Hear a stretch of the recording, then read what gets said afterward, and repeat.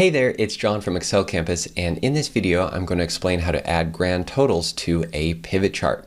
So here we have an example, and I have my grand total displayed right here in the pivot chart.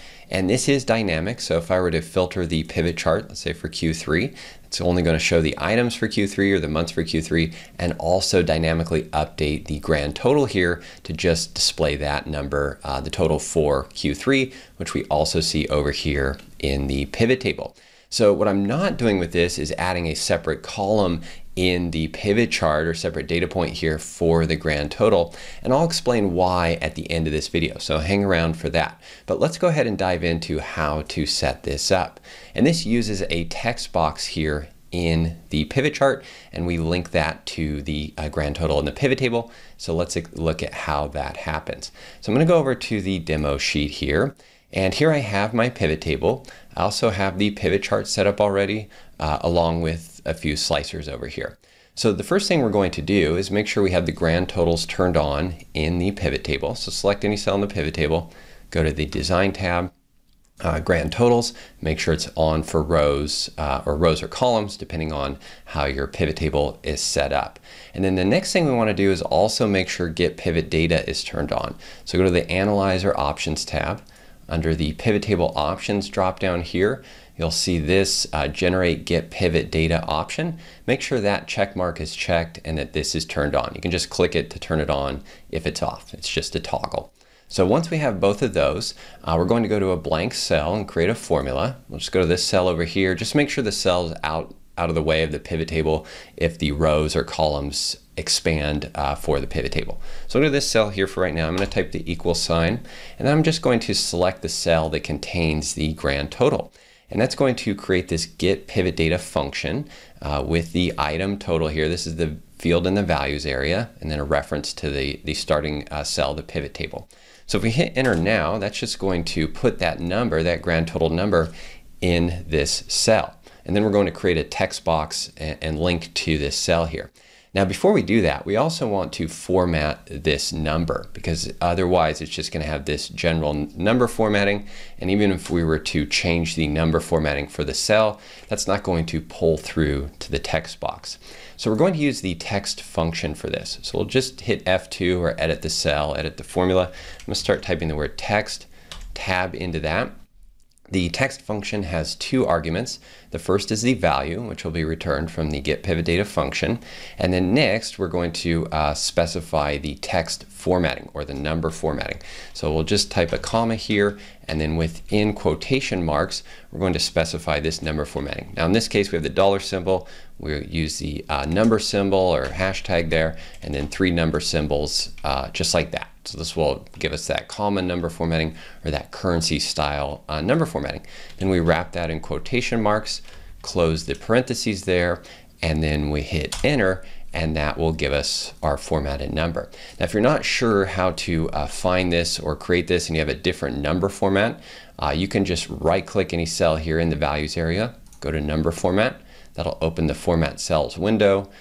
In this case I'm using currency, but if I now click the Custom tab, that will actually show me the number format here. So you can use a variation of this, or I used kind of a variation of that custom number format.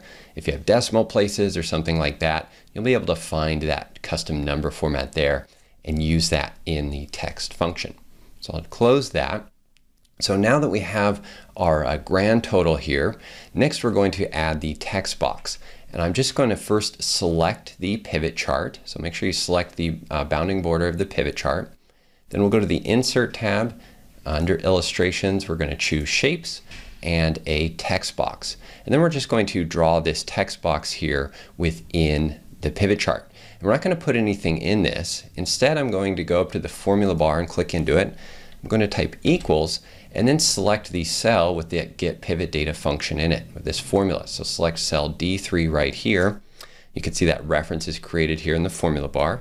We'll hit enter, and that will input that or display that number there, that formatted number, in the text box. So this text box is linked to this cell, and this cell is linked to the pivot chart. The reason we don't link it directly is this cell will move as we filter the pivot chart. So that's why we have this get pivot data kind of doing this workaround, this indirect workaround. Now, as you also saw in my original example, I had the word grand total in here. And we could add that to our formula as well. So I'm just going to edit this formula. Within quotation marks, I'm going to type the word grand total and use a colon and then a space and then quotation marks again. Then I'm going to use the ampersand symbol to join all that text together. So I'll hit enter there, and now we have our grand total and then our number. And again, this is all linked up. So if we were to filter the pivot chart and pivot table, we can now see that we get the correct grand total here for the items that are displayed in the pivot chart. Same thing over here. Another little quick tip here is if you wanted to add a line break here, you can also do that in the formula as well with the character code 10. So I'm going to use the CHAR function, the CHAR function or character function, tab into that. And just specify the number 10 there. That's the character code for a line break. Ampersand again to join all that. And when I hit enter in the cell here, if you were to wrap the text, you'd see that line break. And within our shape, we just need to make it a little taller, and then we'll see that line break as well. So you can, the point here is that you can format this however you'd like, add line breaks, additional text in order to format that grand total. A lot of options there for how you can do this. And of course you can apply fill color, font color here as well to this shape. And one thing I forgot to mention, the reason I selected the pivot chart first before inserting the text box is that when you do that, the text box now becomes part of the pivot chart. It's embedded in the pivot chart, and when you move the pivot chart, the text box moves with it. So this just makes it easier for creating a dashboard and lining things up to just have that text box embedded in the pivot chart. So I have a few other examples of this as well. If we go over to the chart examples sheet, a few other examples. Here's the first one, just showing the grand total. Down here we have another one with the grand total on the side. You can see I have that line break there in that particular example. And here I have a line chart with the grand total on the right side as well. So there's a few just different formatting options for you to look at, and of course you can come up with and create your own.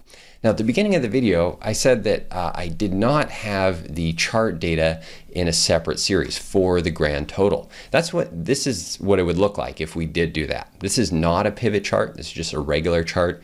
I just copied and pasted the values from our pivot chart here, and I'm using that as the source and including the grand total. Now the reason I don't do this, and I recommend not doing this, is because obviously here it skews the data in the chart. It's really hard to now see the monthly trend here because this number is such a bigger number for the grand total that the scale of it's off, and it makes the chart much harder to read if what we're focused on is the monthly trend. So that's why I prefer to just have the grand total as text within the chart so we can still see that number if that number is important, but we don't actually need it as a data point here. It really doesn't make much sense or add any value, at least not to this particular chart. It just makes it harder for the user to read and understand what's going on. Now, if you do have a scenario or a chart type where you think the grand total in it would be beneficial, leave a comment below. I'd love to know what that is. I just don't have a scenario for that. So if you do have a scenario for that, I'd love to know what that is, and then possibly we can create a solution to include that with a pivot chart as well. I'd say in general, in most cases, you'll want to do something like this where you just have the grand total outside in a text format, so you can still display it, still a relevant number, and tells you what the grand total of all the items in the pivot chart is. So I hope that helps. Of course, if you have any questions or suggestions, please feel free to leave a comment below. Thanks again for watching, and I'll see you in the next video.